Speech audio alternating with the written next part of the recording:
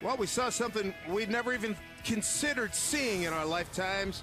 Starting pitcher minding his own business in an American Eagle. What happened to you today? Well, an American Eagle landed on my shoulder, and I was getting ready to pitch a game.